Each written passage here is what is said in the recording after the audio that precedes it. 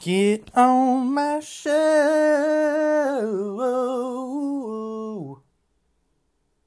Alright, let's shoot the damn video.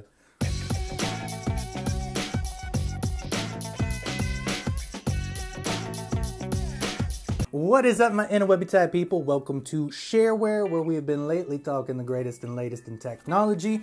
Today, I have another one from Mixcder. Now, if you have seen some of my older videos, you might have seen that I did one for the Mixcder 872s, which were an on-ear Bluetooth headphone.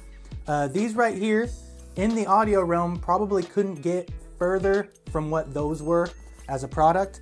These right here are, first of all, they're wired, which are the first ever wired speakers that I've had on this channel, which is kind of absurd, but I love the world that we live in because of it. These are wired USB 2.0 speakers. They're designed for maybe like a laptop situation, but I'm gonna open these up and show you guys that they're actually, I don't want to give too much away before I actually get into the box, but they are very, very clean, very well done, and as always, I'm impressed with Mixcder. This is environmental protection design, meaning that everything in here is eco-friendly and or recycled and self-sustained in some way, which is always cool that, you know, that they're really pushing that because it's always on the top of all their products. That's awesome. It says heavy bass, low power consumption, which being USB, you're probably looking at, you know, 5 volt, 2.1 amp max. So low consumption, but everything right now is low consumption. USB port and 3.5 audio jack. I feel like that's more of a handicap than a product feature at this point, but when we open them up, maybe I'll change my mind, I don't know.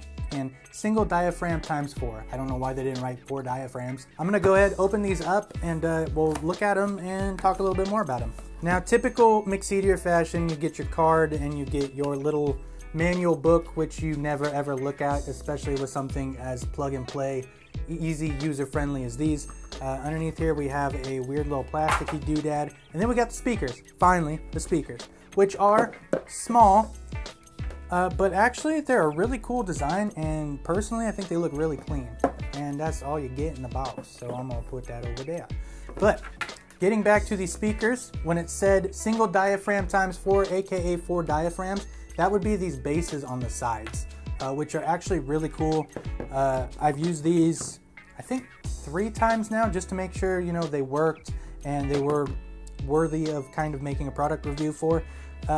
And there's bass. Is there as much bass as I feel like they hype it up on the box and on Amazon?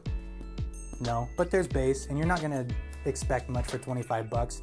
These are worth $25 because of the way they look in general. They're really, really clean looking. I am actually really surprised by these. They have a little logo on the bottom here, which kind of like pays homage to like the old school tower speakers that you would see in a home theater, which they're really kind of pushing these as a home theater type of speaker, which they're not, but it's cool that they're kind of giving them that look on the front grille. I like that a lot. They're genuinely clean.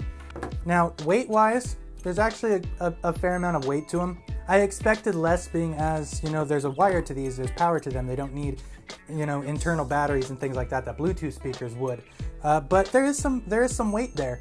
They have 52mm drivers, which is kind of the norm. Decibel rating for these is 95 decibels, if I remember correctly, which I was curious, and I downloaded an SPL meter, which is a sound pressure meter for my iPhone, because I wanted to see exactly what the decibel rating was for my iMac to see if plugging these in really made that big of a difference.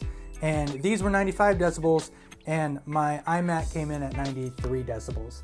So, no. But these do give you that semi-surround sound when they're spaced out, and I would say there is more bass than what a typical iMac speaker is. So if you have an iMac or you've heard an iMac at max volume, that's kind of a good indicator. It's about as loud as those are, but you do get a little bit better sound quality, I would say, out of these. Now, I will say that I don't know if it has to do with the fact that they're running an auxiliary cord and they're not Bluetooth, and it doesn't seem to matter which computer. I had them in my laptop and I had them in the iMac, and I was getting feedback when the volume, which the volume roller is on the back of the right speaker.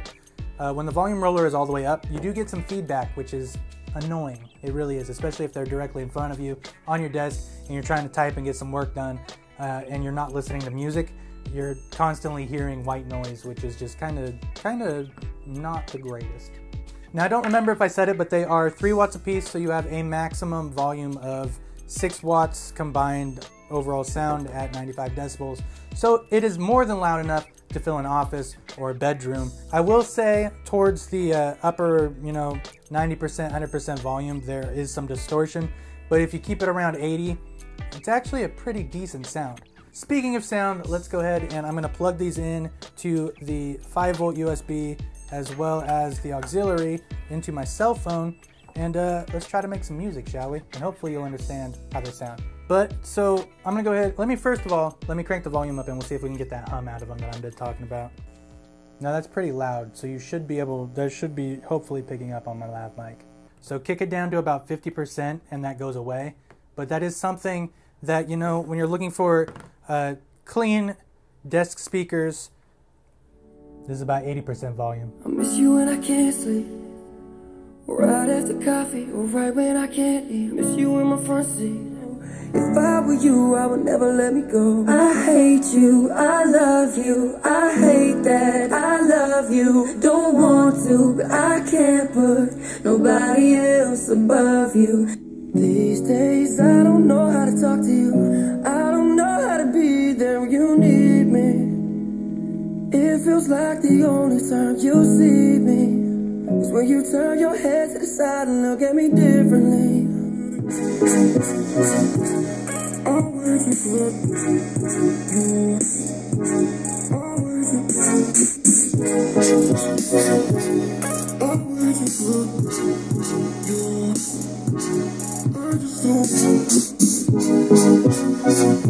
So hopefully you got an indication of how loud they get and the bass quality. Now, as far as what the box indicates, the heavy bass, I'm not really hearing it. I'm hearing some bass, but I mean, again, $25. They look sharp. What else could you really ask for?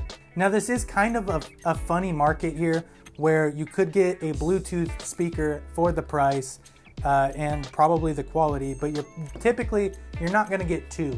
Bluetooth speakers come as 1 speaker. You got omnidirectional sound. With these, you can play around a bit and move them around, and there's a little more customization there to your sound quality, whereas with a Bluetooth speaker, it's just always pointed one direction at all times, typically, for this price point, which is kind of funny when thinking about that something that's tethering you via a cord and a Bluetooth speaker is supposed to be, free and capable of being mobile.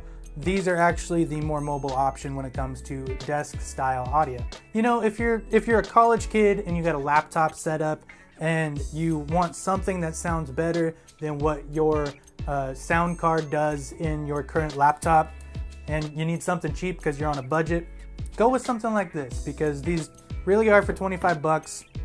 I can't complain. Anyways, guys, that is it for this one. Like the video, leave a comment down below.